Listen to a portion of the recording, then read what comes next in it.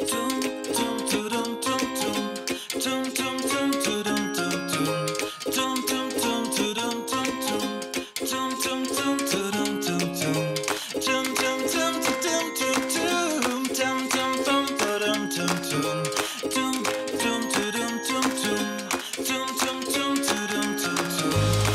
everyone, welcome to another Sunday with Kids at Harvest. I'm so grateful to have you here today. My name is Miss Sophia and this is Miss Chantel. Hey guys, we're so happy to have you here. Before we get into our lesson for today, we have to go over the can-dos. Alright, are you ready? If you're ready, say ready. Alright, sounds like you guys are ready, so let's get right into it. Alright, so can-do number 1 is I can listen at all times. Can-do number 2 is I can always have a positive attitude.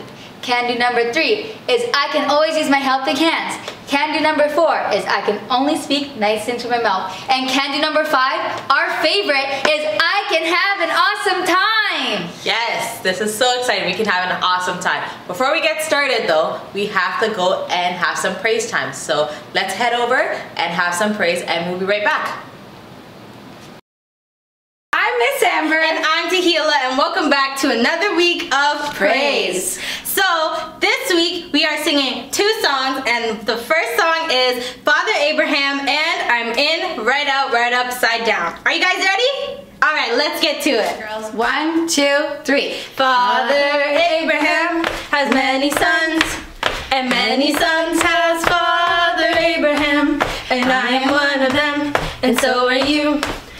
So let's just praise the Lord. Right arm, Father Abraham has many sons, and many sons has Father Abraham, and I am one of them, and so are you.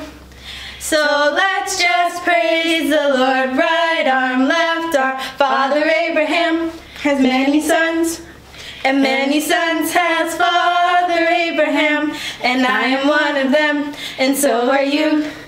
So let's just praise the Lord. Right arm, left arm, nod your head. Father Abraham has many sons, and many sons has Father Abraham, and I am one of them, and so are you.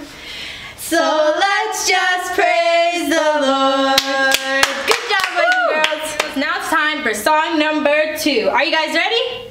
Let's get started. Ready? 1, 2, 3. I'm in right out, right up, right down, right happy all the time.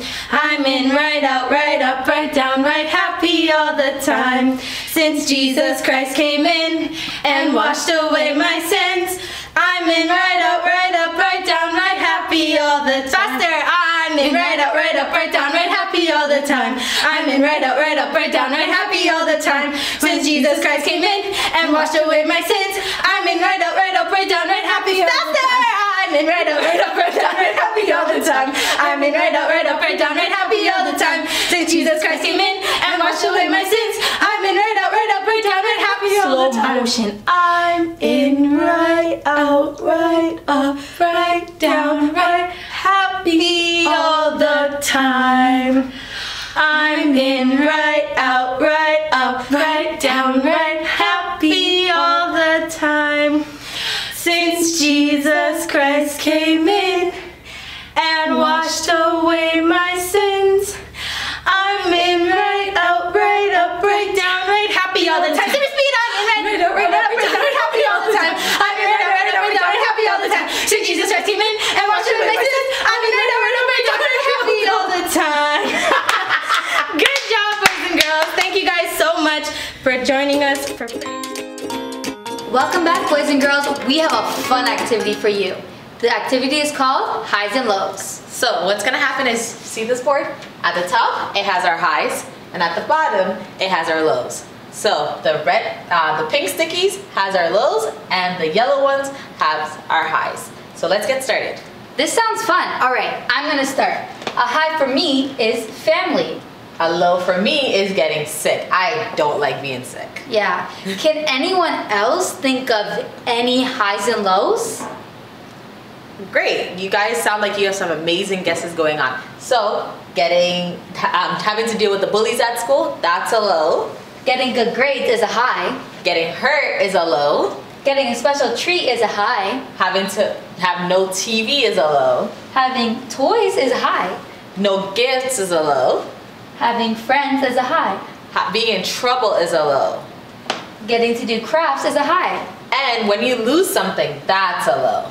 And when you get to have iPad time, that's a high. So both, notice how life always has good and bad things. But I want to ask you guys, notice this line here. What do you think this line in the middle means? Those are some great guesses. So we have a verse in 1 Thessalonians where Paul speaks to the Christians. And here's how it goes. Give thanks no matter what happens. God wants you to thank him because you believe in Christ Jesus. 1 Thessalonians 5 verse 18. Now, do you know what this line represents? Right, this line represents to be thankful. Thankfulness doesn't change no matter our highs or lows in life. It remains constant. Exactly. If you believe in Jesus, that means that you've received a gift.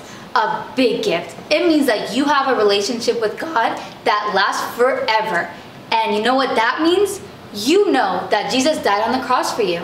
Right, Jesus died to pay the price for the things that you might do in your past and the things that you're gonna do in the future that you don't even know about.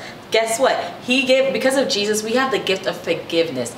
He gave us that free gift for us. When you remember that and you recognize that, it's impossible not to be thankful. That's right. If you believe in Jesus, that means that you can do exactly what Paul says and be thankful no matter what. Why? Because you know all that Jesus has done for you. You could be having the greatest day of your life. Everything could be going so great. Or you could have a hard day where things don't seem to go well at all. Or it could be like most days where you have a little bit of everything. That's right. No matter what, your thankfulness can remain strong and steady because you know what Jesus has done for you. Being thankful is part of following Jesus. When you choose to be thankful, your relationship will carry you through all the ups and lows in life. It will bring you something that is so amazing. It brings you joy. That's right. When you believe in Jesus, you have joy. All right, do you guys remember what Paul said? Give thanks no matter what. God wants you to thank him because you believe in Christ Jesus. When you follow Jesus, you always have something to be thankful for. 1 Thessalonians 5:18. Let's thank Jesus right now. Bow your heads and close your eyes. Lord Jesus, we thank you for dying on the cross for us, Lord God. We pray, Lord Jesus, that you'll help us be more thankful every day. In your name we pray, amen. Amen. All right, boys and girls, that's it for this week. We'll see you next week. Bye.